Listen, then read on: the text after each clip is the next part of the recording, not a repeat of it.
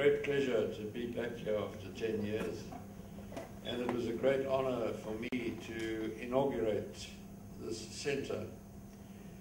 I will not forget the discussion between Professor Bala and myself in regard to the name of the centre. The most important part of the name, in fact, is the smallest word there, the conjunctive "and", because it involves citizenship, corporate citizenship. When you say corporate governance and citizenship, the citizenship sort of gets lost. But it's corporate governance and citizenship. So the centre is involved in corporate citizenship. And that name was decided because by 2002, in my corporate governance journey, which started back many years, I'm a corporate lawyer by profession. I went on the bench and resigned as a judge for many reasons. You can imagine in South Africa some of those reasons. But once a judge, always a judge, and you do not go back into practice. That's the system adopted in South Africa and the rest of the Commonwealth countries following the English system. And many of my clients asked me to become a non-executive director of their companies, and which I did, and I then became chief executive, and I chaired companies in Europe. I sat on boards in America and in Southern Africa. So I saw governance both from an academic and a practical side. I've been on both sides of the coin. During the very sad days of apartheid, and after I'd resigned as a judge, I chaired an organization called Operation Hunger, in which we fed 2.5 million children every day for 17 years. And Mr. Mandela's one daughter worked for me. So while he was in jail, he and I indirectly kept into communication. I knew him before he went into jail. And when he came out of jail, he invited me and some others for lunch. But in 1992, I was chairman of two very large organizations. One was the largest textile industry company in the Southern Hemisphere. And I don't have to tell all of you present the enormous difficulties in the textile industry at that time. And I was also chairman of the largest corporate and merchant bank, First National. So my hands were rather full. But I was approached by the Institute of Directors, the Johannesburg Stock Exchange, and various other bodies because of probably my background as a corporate lawyer and having done being a director, asked me whether I would chair a committee to write guidelines for the majority of our fellow citizens who have not been in the mainstream of our economy, how to direct and how to manage. I was considering this because of my hands being full when I got a call from the great man himself, Mr. Mandela. "How's my favorite judge?" Then I knew I had to do a lot of work without remuneration. Anyway, it was during that conversation, when he asked me advice about something else, that I told him about this approach for my heading this committee. And he said, "You're the right man for the job." And well, you don't say no to a great statesman like the late Mr. Mandela.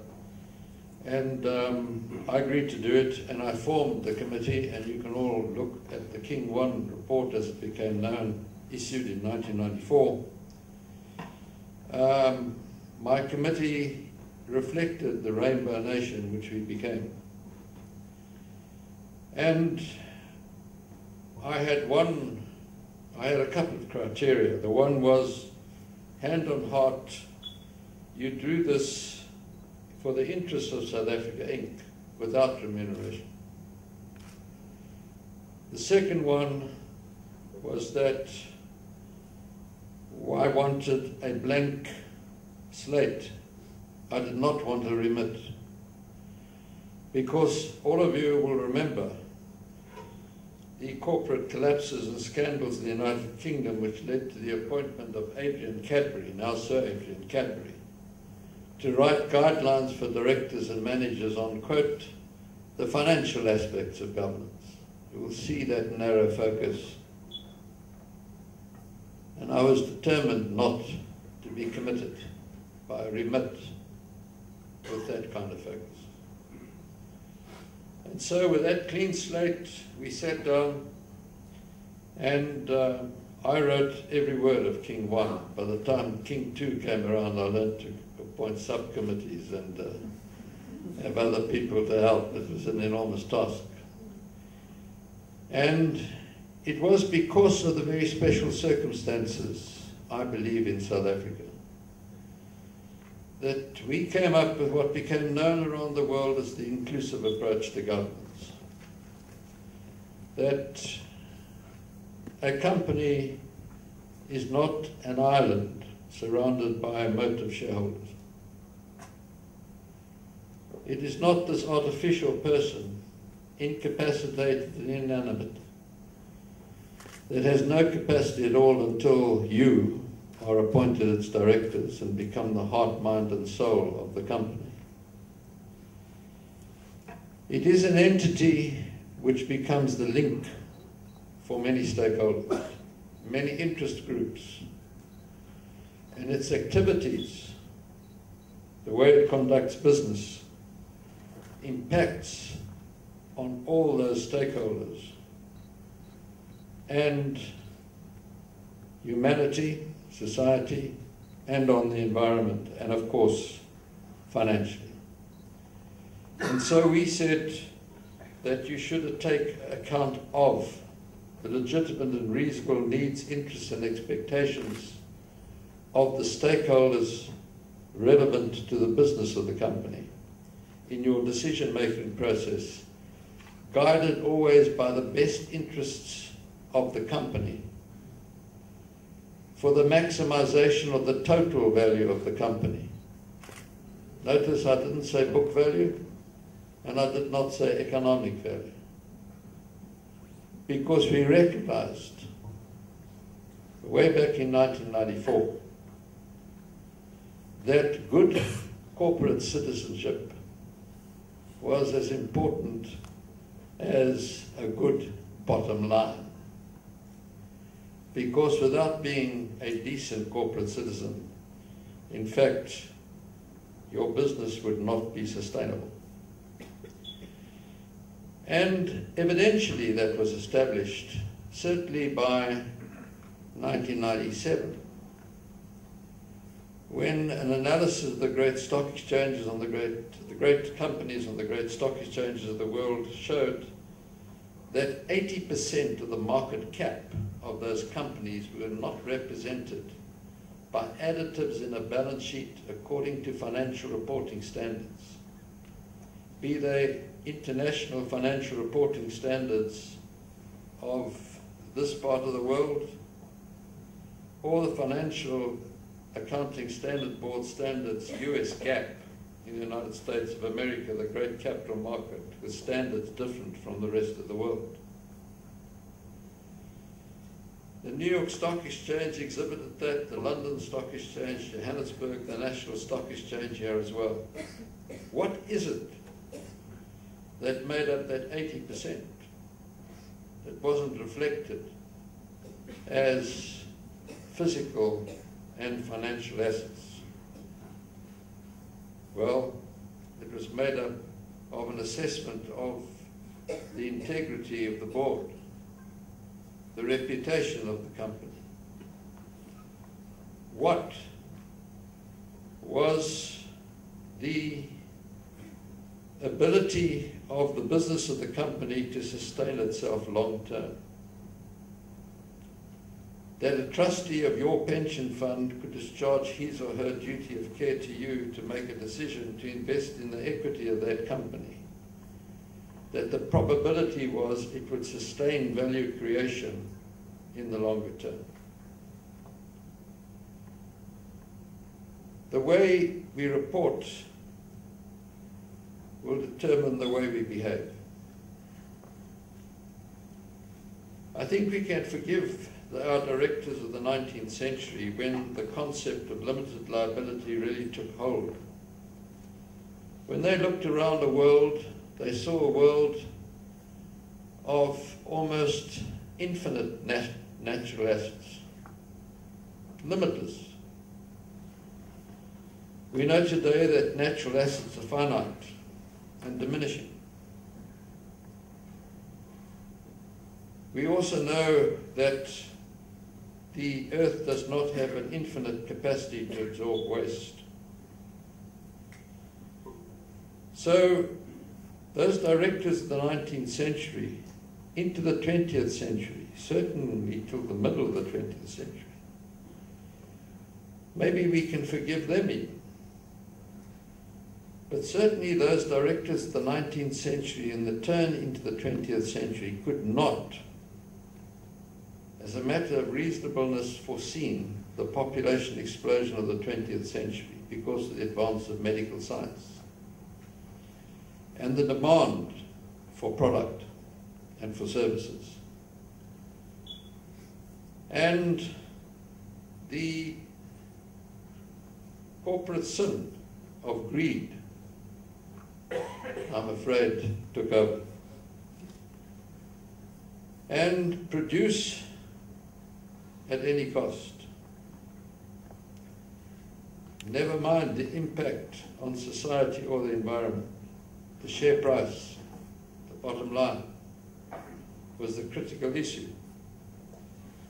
And today we are suffering the consequences of that exclusive approach to governance. Milton Friedman, one of the great minds of the quarter of the 20th century, said that the corporation has nothing to do with social responsibility. Its sole purpose is to make profit without deception or fraud. I might be doing that great laureate an injustice, but I believe tacitly what he was saying is that the company is apart from society and not a part of society. Nothing could be further from the truth. It is as much a citizen of India as you who are born here in India. And evidence of that abounds. When there's a corporate failure, it impacts on thousands of people. Financial reporting is critical, but alone it is not sufficient. Sustainability reporting is critical, but alone is not sufficient. If you have a financial report in a silo and you have a global reporting initiative report in a silo, alone they are not sufficient. Not only that, you have a report in International Financial Reporting Standard language, and you have a report in Sustainability Reporting language, which a majority of the average reader does not understand. To be accountable, we have to be understandable. We direct our companies in a very changed world of the 21st century. Global financial crisis, climate change, population explosion, radical transparency with social media, ecological overshoot, where we continue to use the natural assets of planet Earth faster than nature's regenerating them. And in 30 to 50 years' time, maximum, we will have another 2 billion people on planet Earth, from 7 billion to 9 billion, demanding product, and yet a diminishing natural asset base. And if business persons believe they can carry on as usual in that context, welcome to the age of stupidity. That is why some of the great business leaders of today, 103 of the world's great iconic companies, became pilot programmers of the International Integrated Reporting Council. Let me tell you about that. That was formed towards the end of 2010 at St. James's Palace in London, with the convening power of Prince Charles. I went there in my then capacity as chairman of the Global Reporting Initiative. There was the chairman of the International Accounting Standards Board, the chairman of the International Auditing and Assurance Standards Board, the chairman of the Institute of Internal Auditors, the president of the World Bank, the president of the Financial Accounting Standards Board of America, the president of the International Federation of Accountants, and the chief executive of IFAC, the World Business Council for Sustainable Development, United Nations Environmental Program, Secretary General. You will see disparate bodies. But I was privileged, as were others who were present, to witness corporate history, because we agreed at that meeting. And here was the Financial Accounting Standards Board and the International Accounting Standards Board, who for 14 years had been discussing the convergence of financial reporting standards and could not, and have still not agreed them, agreeing that the way we had reported for 80 years was no longer fit for purpose. We needed a form of reporting that tried to describe the 80% of value that we were not telling our stakeholders about. And so the International Integrated Reporting Council was formed, of which today I am the chairman. What is integrated thinking? It is an acceptance that a company uses resources. When we started, the directors of the 19th century, using the company as the medium through which to conduct business, human capital, intellectual capital used natural assets. Society purchased those products. And so financial and manufactured capital was created. And yet for 80 years we just reported on the financial and manufactured capital. We forgot about all the other capital and resources. Integrated thinking also acknowledges that there should be an ongoing relationship with the stakeholders linked to a company, learning about their legitimate and reasonable needs, interests and expectations, accepting the interdependence and interconnection between those relationships and the resources used by the company. That the company has these activities and also has an output, which is its product, but the product itself has an impact. The Coca-Cola company, that great company, realized some years ago that water was the scarcest commodity on planet Earth. Without water, they couldn't make Coca-Cola. And so started their long-term strategic plan of reduce, reuse, replenish, and recycle water. And because of civil society alleging that the Coca-Cola company, McDonald's and others, were the cause of the obesity of children in America, the Coca-Cola company had to think again strategically. And so many of you would have noticed from the 12th of May 2013 a change in the marketing, that they will not advertise to children under the age of 12. They will have exercise yards wherever they have bottling plants, they will have on their containers nutritional labeling, and they will try and make their product with a lower calorie count as possible. After the collapse of Tyco, WorldCom and Enron, the IASB and the FASB believed that they should improve the standard of financial reporting, and so complexity was added to complexity. And what was incomprehensible before became even more incomprehensible. And to the average user, it was absolutely incomprehensible. And yet, it is all of you who were providing the capital to the great companies of the world. Because a beneficial download shows that the provider of capital today is not the wealthy family. It's pension funds, superannuation funds, etc. Your money. So a company has to operate within the limits of the Earth's resources. It is good, hard-nosed business to accept that. It is good, hard-nosed business to accept that you should operate as a good corporate citizen. And the 103 iconic companies who joined our pilot programming have done integrated thinking, doing integrated reports. The 450 companies in the Johannesburg Stock Exchange who for the last 3 years have done integrated reports have found many benefits from this integrated thinking.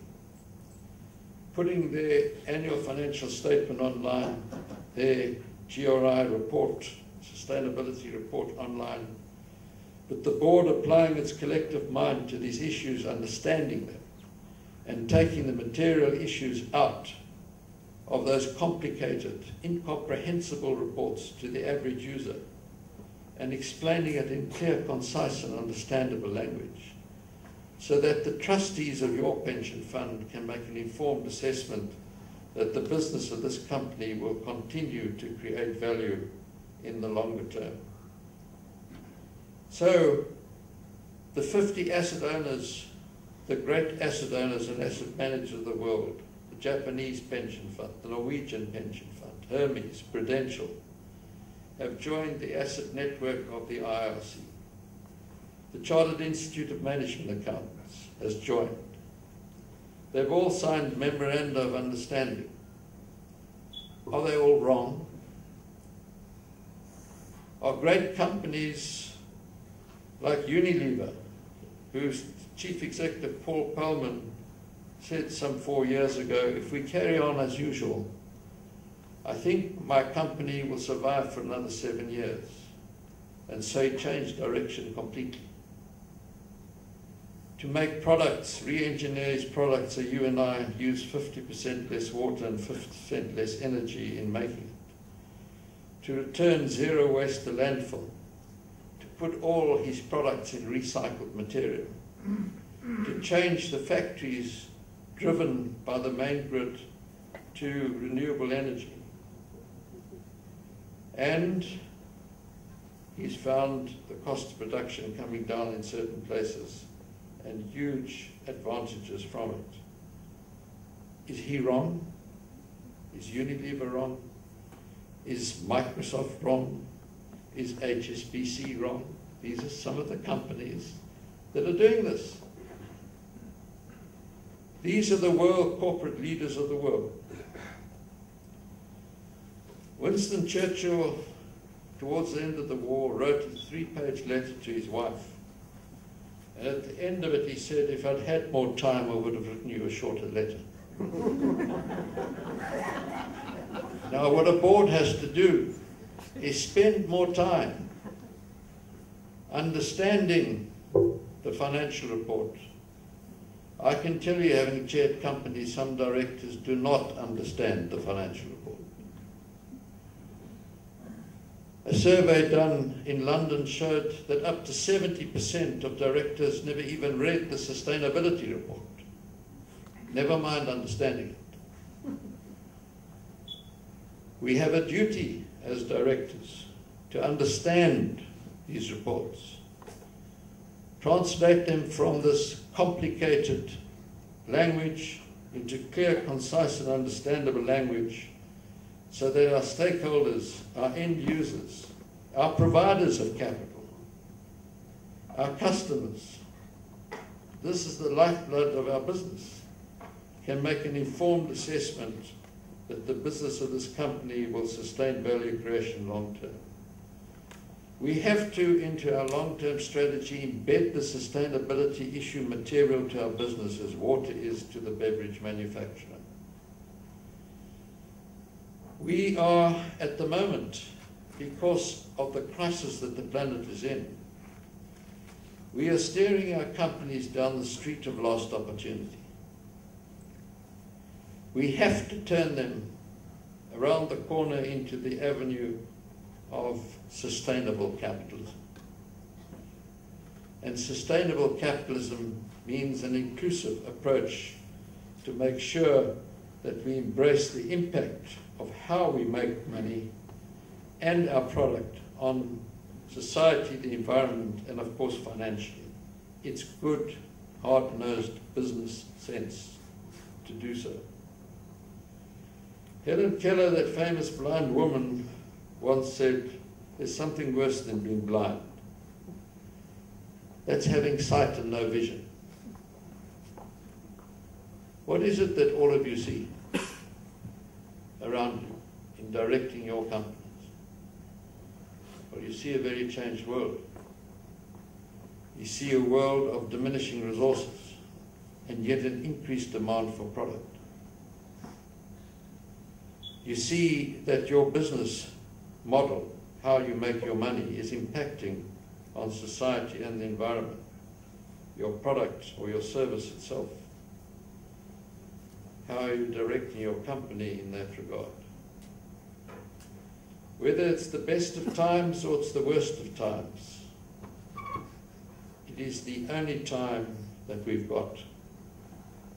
And it is at this time that we have to embrace these difficulties and these challenges and change our mindsets that we've had on this exclusive approach to governance and have an inclusive approach.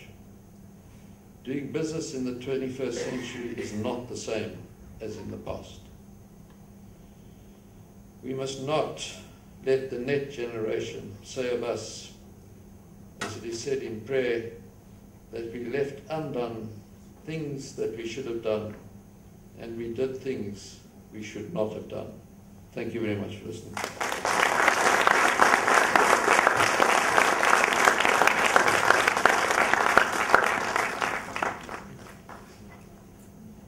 Questions?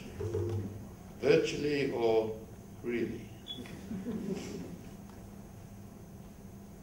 No question? When you say inclusive, can you tell us a bit more about exactly what you mean? Well, an inclusive approach to governance is that you acknowledge the resources being used by your company, and most companies use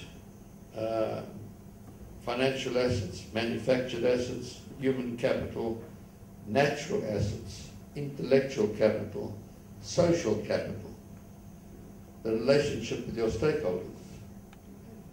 So you should learn about what are the legitimate and reasonable needs, interests and expectations of your stakeholders. Look at the resources being used and those relationships with your stakeholders. Are you meeting those expectations? When management is informed about that, management can develop strategy on a more informed basis. Management can put a more informed strategy to the board. The board at every board meeting should have an agenda item, stakeholder relationships, at which some of the great companies in the world have appointed corporate stakeholder relationship officers. His or her sole job is to talk to stakeholders, external and internal, inform management of what their needs, interests and expectations and perceptions are. This report goes to the board, so the board 4 or 6 times a year, whenever it meets, is informed right through the 12-month reporting cycle about this, and is almost seamlessly in a position to do an integrated report at the end of the 12-month cycle. this is an inclusive approach to governance. And it embraces the impact, how the company makes its money, that's the business model, on financially, society and the environment, incorporates all that into its strategic thinking, as I've tried to describe to you, Coca-Cola does, so that when we talk about corporate social investment, if you include all that in your strategic thinking, you're actually achieving a socially responsible outcome. So strategically, companies need to think on that basis, but you need that inclusive approach. The exclusive approach which we adopted and on which I was nurtured, to look only at the interests of the shareholder. When I was a student, I was taught about the interests of the general body of shareholders. Have you ever thought of that phrase? Have you ever tried to define the general body of shareholders? We know they're preferred shareholders, there are ordinary shareholders, they're deferred shareholders. Who's this general body? Is it someone you extract out of the total issued capital?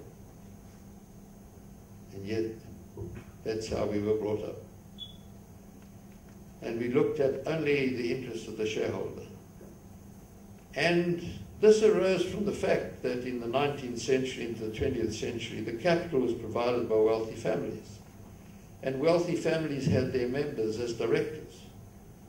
So stakeholders, especially employees, referred to them as the owners.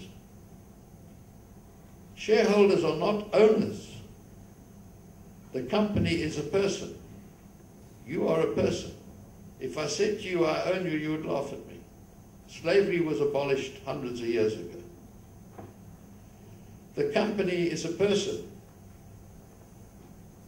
It has its own identity. It has its own assets, its own liabilities. It's sovereign. Nobody owns it. The shareholders have a conglomeration of incorporeal rights. They have the right to appoint the board. They have the right to receive payment of a dividend, provided it's not out of capital, and provided the board has declared the dividend. They can remove the board if they don't like what the board is doing. So they have rights, but they don't own the company. The company sits there sovereign. And you need to direct that company, as I said, it's an incapacitated entity, inanimate, until you are appointed its director. You become the heart, mind, and soul of the company. And that starts giving, when you think about it on that basis, that gives you content to the duties of good faith, care, skill, and diligence.